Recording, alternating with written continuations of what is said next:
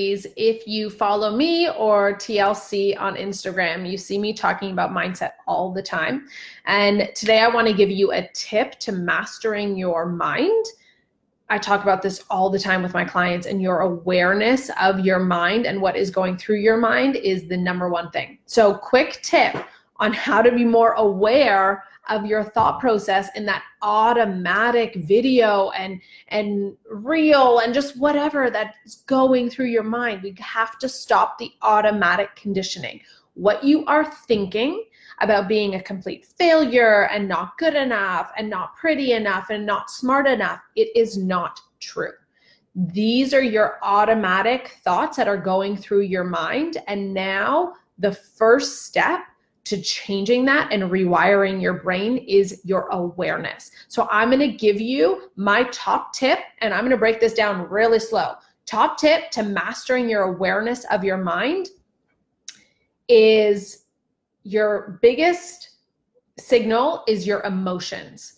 So you need to know when you are feeling any negative emotion, like you're feeling insecure or not good enough, it means that you have just told yourself something about yourself that is not true. If you can catch yourself feeling negative emotions, great. That is your first step to changing it, is acknowledging when you feel those negative emotions and asking yourself, that's interesting. How am I feeling right now? Feeling like shit. Great. What did I just tell myself? And you can start to keep track of how are you feeling and what are you telling yourself? The thing is, so often we do not realize when we are feeling crappy. If you do not know when you are feeling crappy, my biggest tip is using your phone. I want you to set an alarm on your phone for every hour, every 2 hours for the first few days or the first week. And every time that alarm goes off, I want you to ask yourself, how am I feeling right now? If you're feeling good, great. If you're not feeling so good, that's okay. I want you to ask yourself, what was I just saying to myself?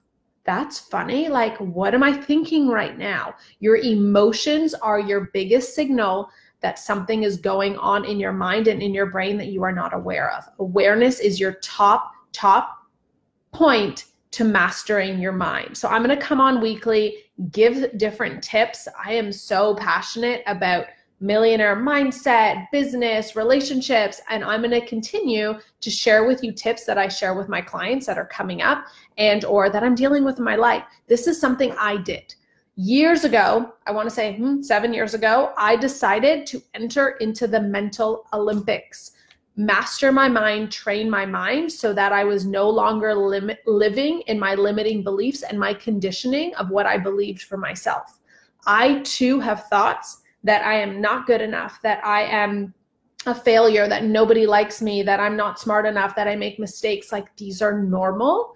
But the difference is, are you going to let these beliefs that you have hold you back into 2020? And I do not want that for you, because you have so much to give and so much to offer this world. So I'm going to continue to come in and give you tips to master that so you can be and step into your best self, because you are made to be like amazing. You are amazing. You are amazing. So don't let all that shit in your mind hold you back. So the first step is be aware of your emotions. So like I was saying, this was me over 7 years ago.